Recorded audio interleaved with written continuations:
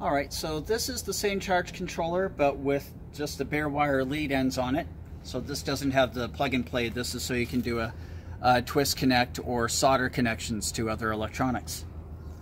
So if I'll use test leads just to show this connected to the battery. So it'll clip on here onto the metal. So make sure those wires don't cross. Clip on here on this side.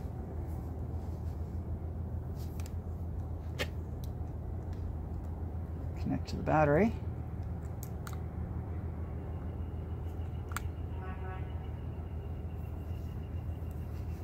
And if you look at the lights here, when I plug on to the positive side of the battery, try to get a good connection there.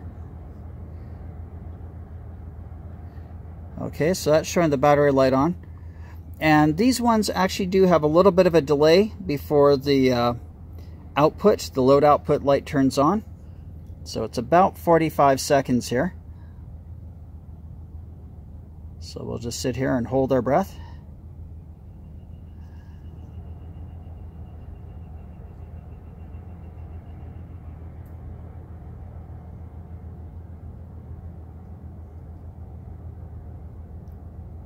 Patiently waiting.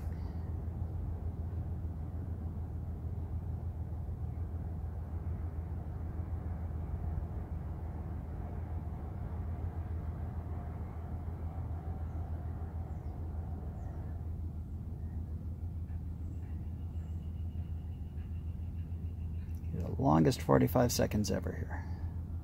There we go. So that's now the load. So for running LED lights and such from this, the load is now activated.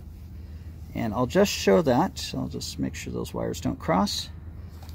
I'll connect to the voltmeter. So that's the positive lead. That's the negative lead. And you can see the voltmeter is showing 13 volts there. Take it off. Yeah, so as I disconnect there, that comes off.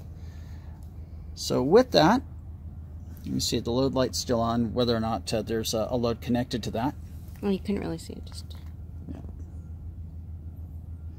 And because I don't have a solar panel connected, that first light is still off.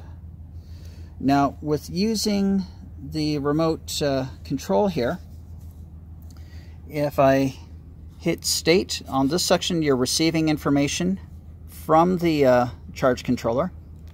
So if I hit state, you get one beep, and you'll see there's like a little smiley face there. If I were to hit that button and it didn't have a connection with the charge controller, so if I just point that in a random direction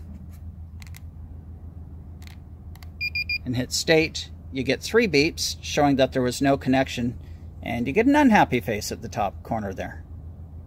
So if we go back to this, so that we're actually pointed right at the LED receiver, and you'll see there's a couple of icons, one to send and one to receive. It's showing that it's getting 13.1 volts from the battery. The load voltage is 13 volts, and that's the same as we're showing on the voltmeter. And you can scroll down by hitting the plus sign. So that's going to show the temperature and all the other charging parameters. So right now it's showing that there aren't any there's no charging current going into the battery since there's no solar panel hooked up. Yeah. And then if you wanted to test things there, so you can run through a test cycle, so that'll have 100% output from these leads. And if you keep repeating that button, it'll decrease the power output. So 70, 50, then 30%, then 0. So you can test the dimmer function on the power output from the load circuit on that charge controller. And then if you do want to change any parameters, you can go to parameters. If you hit set, it will you change it from lead to lithium 12 volts, 24 volts. If it's on lead, it will sense automatically if it's 12 or 24. If it's lithium, you need to manually set it with this. So I'll just go back to lead there and set that. And then you can charge it. It will sense when the sun goes down by the drop in power coming from the solar panels. And it has different timer settings. So with that, the first time, if you want 100% power all the time, what you do is you change that default from 4 hours to, you can increase it up to 15 hours. Hit set. You can 100% or lower increments. And then the second setting, it's at the first 15 hours, it's at 0. And I would increase that to, oops, that's 25 hours in a day. Let's make it 9 hours. And that second power right now is set at 70%. But I could change that up or down by 10% increments. Or if I want 24 hours, 100% power output from the load, I set it to 100% at 9 hours.